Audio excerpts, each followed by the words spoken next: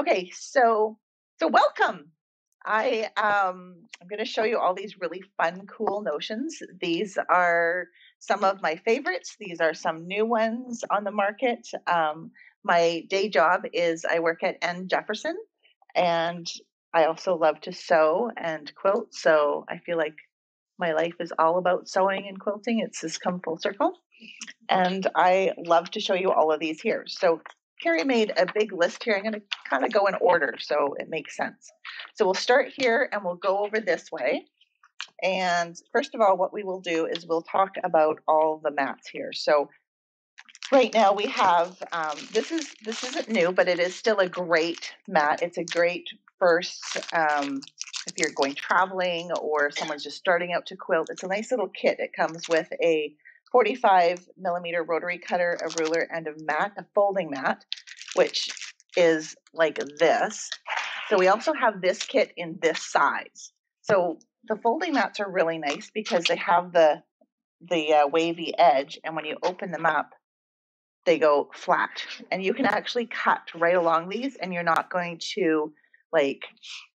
Sometimes you feel like you skip a stitch or skip a thread or so. That doesn't happen on these.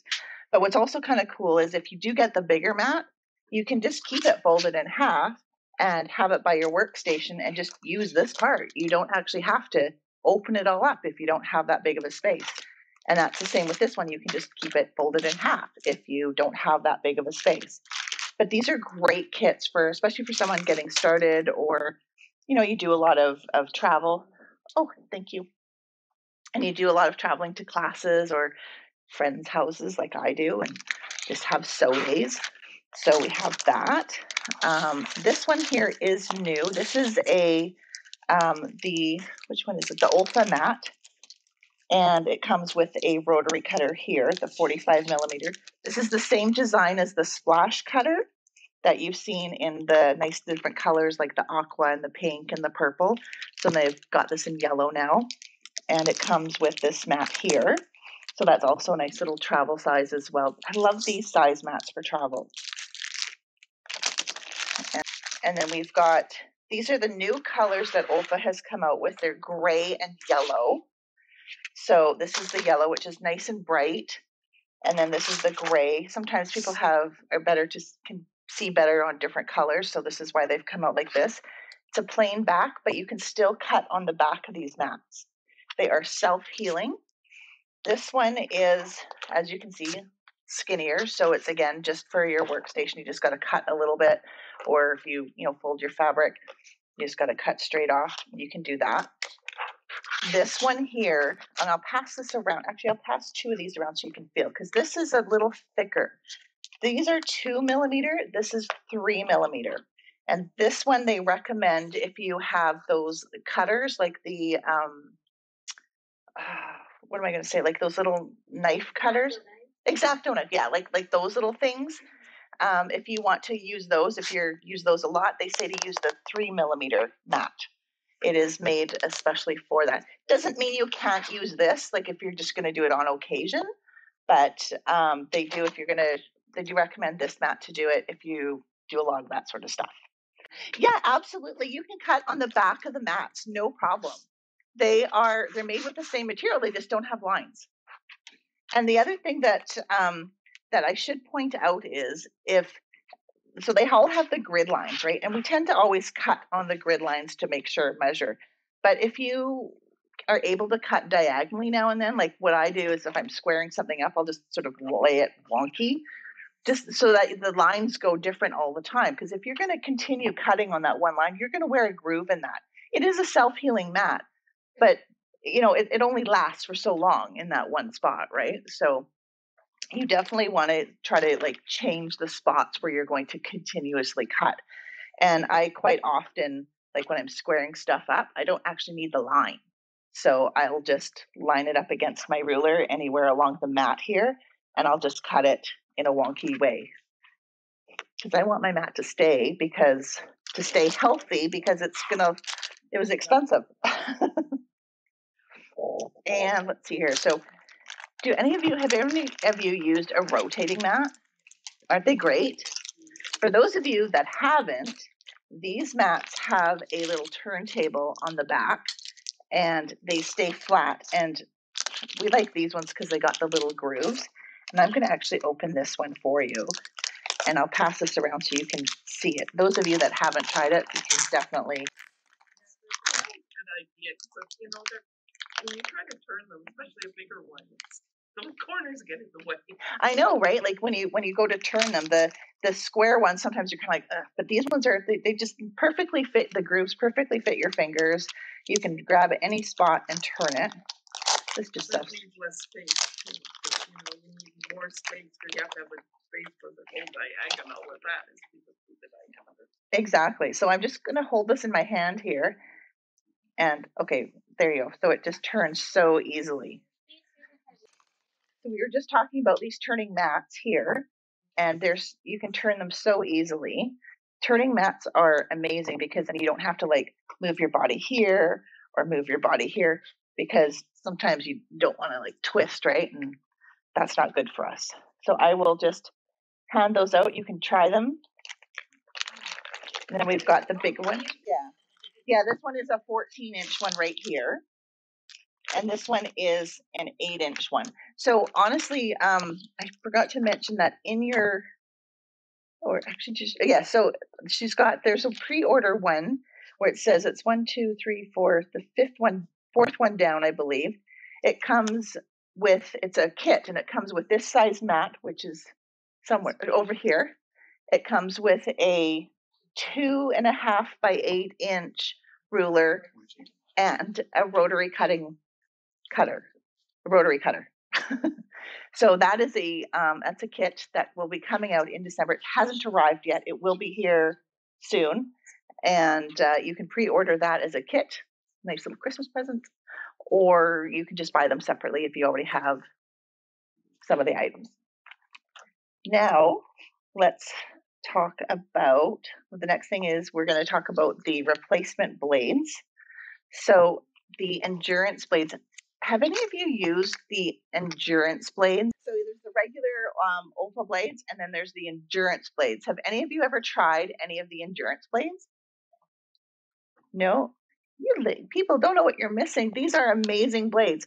These blades are made with a special steel, and it keeps them twice as sharp for twice as long. So this means you use this one. It's just a little bit more money, but your blade will last twice as long, and it doesn't cost twice the price of the regular, because people nick their blades all the time. That's the one thing. Like with sewing machines, we need to replace our needle. We don't replace the sewing machine, right? So you actually cut 16 layers of fabric with this, with a 45 millimeter blade. That's amazing.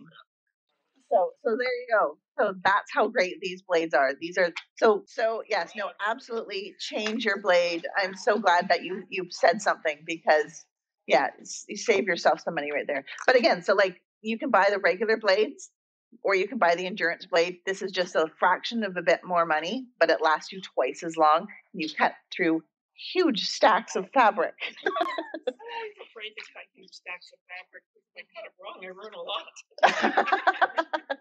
Well, be precise. Okay. Don't do it all wrong on purpose. Yeah. The next one I wanted to talk about is kind of going back to the mats, is to clean the self-healing mats. These are hands down the best cleaners, and they are little gum erasers, and you can get them 1 by 1 or 1 by 2, and they're like 1/2 inch wide, but they are amazing. You literally, this is mine from home, so it's well used. And you literally just, wherever you have cut, if you, like, for instance, you cut minky, or you cut fleece, or you cut fireside, or just batting, right? You literally just, like that, whoops, rub it off. It all comes out. So easy, no effort. It's amazing. Hands down, my number one tip. This is one of my favorite tools. As you can see, it's well loved. So we're going to talk about rulers now. And I have a fun story to share with you about my ruler. I actually made a video about it. So I have been quilting for 17 years now, which is a long time. And I was cutting out some fabric and I'm like, why is my fabric, like, what's going on? I keep like missing threads and I'm like, okay, so I changed my blade. That's the first thing, right? Change my blade. Okay, it's still not the greatest. I don't really know why. Okay, I thought, well, you know what? I do need a new mat. So you definitely need to replace your mats every now and then too, right? So replaced my mat. I'm like, oh yeah, that's so nice because I was just cutting with the rotary cutter on it. It's so fresh. It's so nice. And I'm cutting with my ruler and I'm like, I'm still getting these skipped things and I don't know why. And then I'm like, let me look at my ruler. So I'm looking at the side of my ruler. There's chunks missing. There's all kinds of cuts and nicks. Totally wasn't even aware. So I went and bought a new ruler and I was like, whoa, that was the problem. You need to replace your rulers. I've had this ruler for so long that I just figured, oh, it's a ruler. It's working. It's great. It's got the measurements. I have no problem. But then I realized, it doesn't last forever. So I'm going to pass this one around so you can see on the cut edge, it's terrible. So definitely, blade is always number one. Your mat, you definitely need to keep an eye on as well. But your rulers don't last forever. And like I've had that one for probably 10 years and I probably should have replaced it, I don't know, maybe 5 years ago. But we also have these ones here, and these are from Sullivans, and they are the sharp, what do they call it? The cutting edge rulers. Have you guys heard of the cutting edge rulers? Okay, so these are rulers that have on the side that you cut, what is it here? On the side that you cut, there is like a little, it's, what do they call it? A carbon something. What is it? Yeah, okay. It sharpens your blade as you cut, and you can kind of feel that on here. We have these rulers clear and in frosted.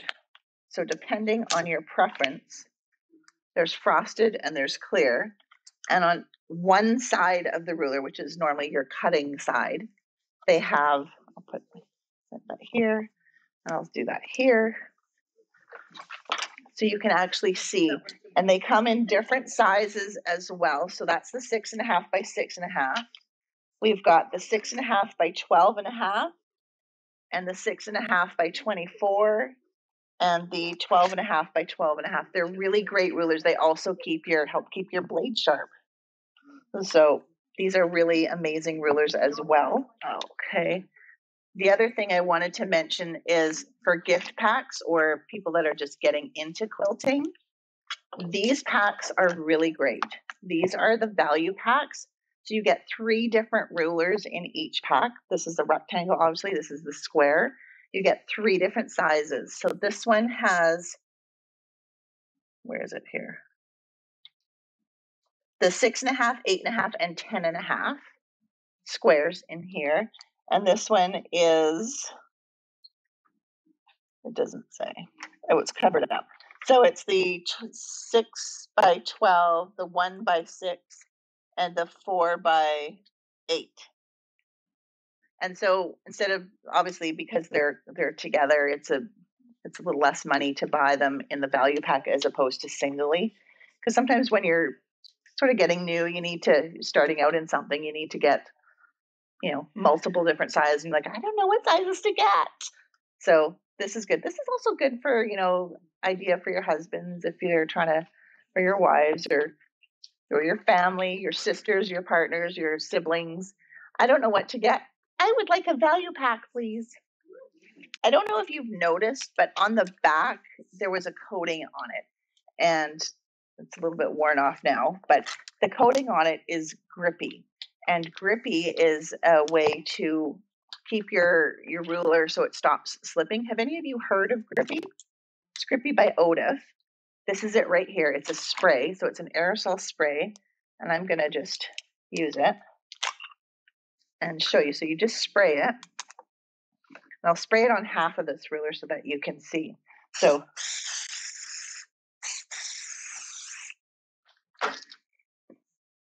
now you can feel the difference on this side versus this side. And you can still see through it really clearly, right? So, but it holds against your fabric really well. So I'm going to pass this around again. This Grippy you can use it on any ruler. And if you do want to wash it off, although I don't know why you want to, but if you do want to wash it off, you can use soap and water, which would take a little while, or you can use a thing called DK5, which is another spray, and it just helps to loosen it all off, and then you can do it. But honestly, I just keep spraying it and then spraying it again and then spraying it again if I need to. It doesn't wear off super easy, honestly. This bottle will last you probably a lifetime. Please spray in a well-ventilated area. Yes, please spray in a well-ventilated area. The other thing that you can use is InvisiGrip. Has anyone heard of this? No. I used to use this before I used Grippy. So half my rulers still have this on it. This is literally just a clear vinyl. Let's see if I can get this out here. So this is like just a clear vinyl on a piece of paper. I will show you. Oh, yeah. And you just would cut it 1/8 of an inch shorter than your ruler.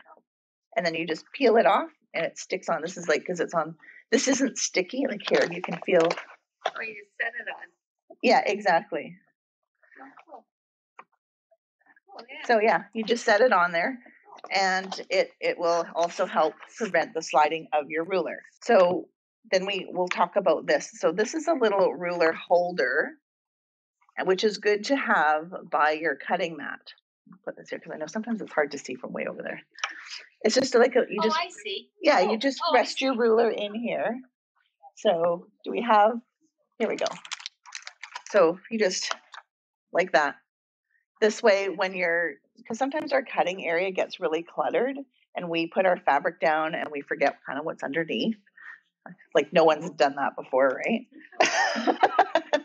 So if you always have this, you stick your rulers on there, then you always know where they are. They're not going to get nicked as you're cutting. So exactly. Okay, so we have these little grippers here as well. So sometimes it's hard to hold the rulers when you're cutting. We have these little grippers here. So these ones would be for like the smaller rulers. So for instance, like something like this, you would just put it on. And you just, and it's good for like holding the ruler in place.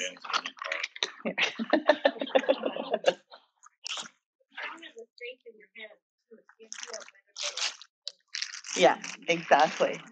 And then there's a big one. Mm-hmm. Yeah. So